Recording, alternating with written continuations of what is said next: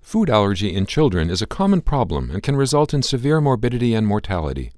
Previous studies showed that introducing peanuts to infants at high risk for allergy reduces the incidence of allergy. But does early introduction of other allergenic foods have a similar effect in reducing allergy in children? In the EAT study, 1,303 exclusively breastfed 3-month-old infants in the United Kingdom were randomly assigned to either early or standard introduction of allergenic foods. At baseline, nearly 25% of the infants had visible eczema, and at least one of the parents of more than half of the infants reported a history of atopy. In the early introduction group, parents were instructed to introduce the 6 types of allergenic food: cow's milk, peanuts, cooked egg, sesame, whitefish, and wheat, when the infants were 3 months old.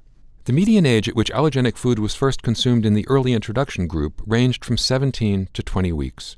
The standard introduction group was exclusively breastfed until 6 months of age, after which allergenic food was introduced at the parent's discretion.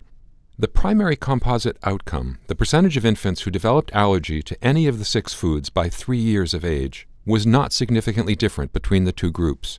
However, when the investigators analyzed the 56% of infants who were adherent to the assigned treatment in a per-protocol analysis, they found that those who received allergenic foods earlier did have a lower incidence of allergy.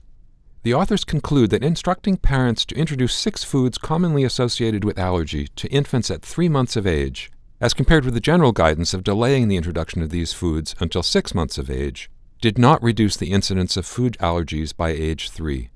Full trial results are available at NEJM.org.